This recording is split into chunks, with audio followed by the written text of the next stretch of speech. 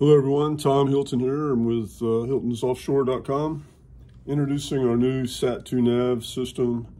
It's a waterproof case enclosing a device that allows you to access Hiltons from your chart plotter and save the charts to navigate upon outside of cell range.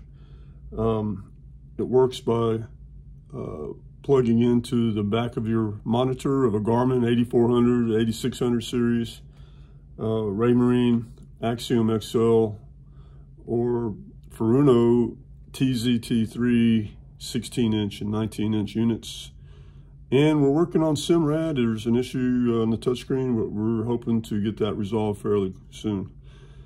And when you fire up the system, it's going to bring in, you have to log in. I've already logged in using the same username and password that you use to access the site.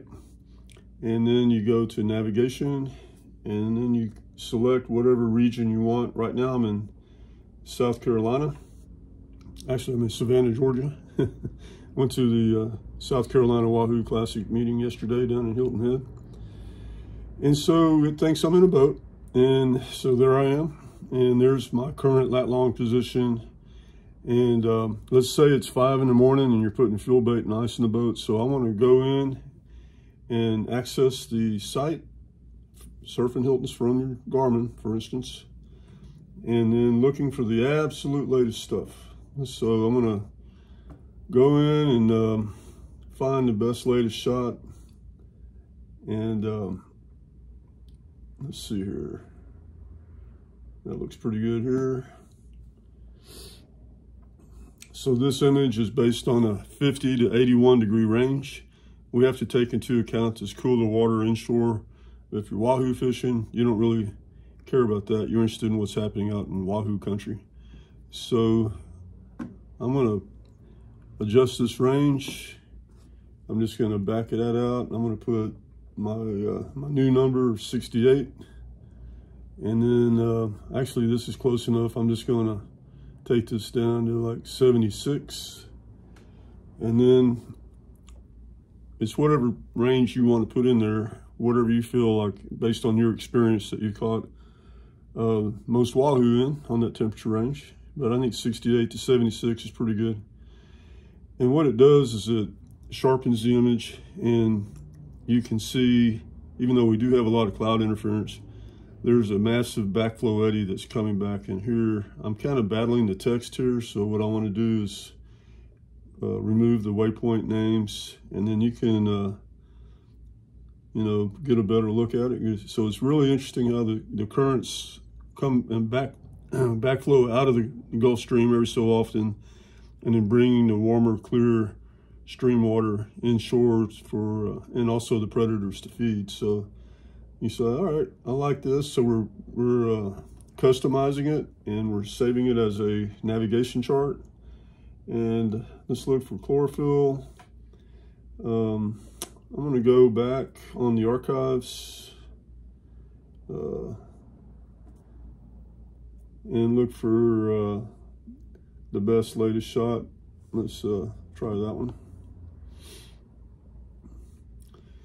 So you can see the backflow here. It's this is not exactly apples to apples. This is a little bit older shot, but it's good to have with you, and you can understand the dynamics of what's going on. So let's save this one, and then let's slide back into navigation. And for right now, we have to go back and tell the system to go get those charts I just saved. Very quickly, we're going to eliminate this step, and when you save the chart in the website, it's going to automatically save it to your account on our server as well inside of the system. So now everything's saved in here. Let's go find that shot. Here it is. So this is the shot I just created, and let's say that we want to go find that edge right there. You hit go to. We are now navigating to it, and here's your distance and your bearing from where I'm sitting right now.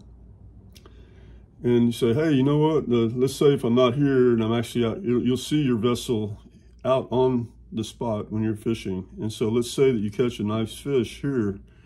You can hit the camera icon, and I just created a screenshot. So now I'm going to go back into the memory and look at these screenshots. So there's the image I just created. It has the location of where you were when you caught the fish. It shows the graphic of what was happening when you caught the fish. So I think it's going to be a very handy tool to for you to look back upon later, and it's a great learning tool as well. So when you get rid of that, go back into navigation, and then you there's another way you can do it, is just go through your drop down list. There's the chlorophyll shot. So it's really cool. You can just, touch screen is great on these things. So you got a nice edge, and it's got some nice blue water. Good current. This is indicative of current when these backflows, of course, are bringing the warmer blue water inshore.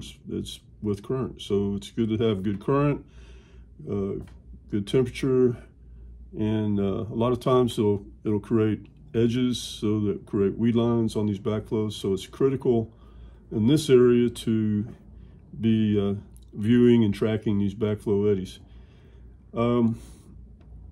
Let's see, what else? Your waypoints, I just hit go to. Go to is a temporary waypoint. So whatever's here,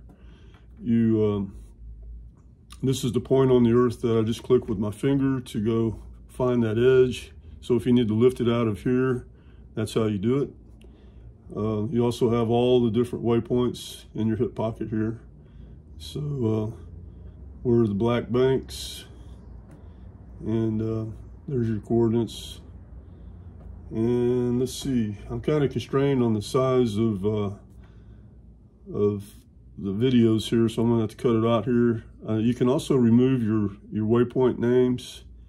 You can remove all the waypoints. You have the options here to customize it when you're out there and maximize your efficiency. So that's it for now.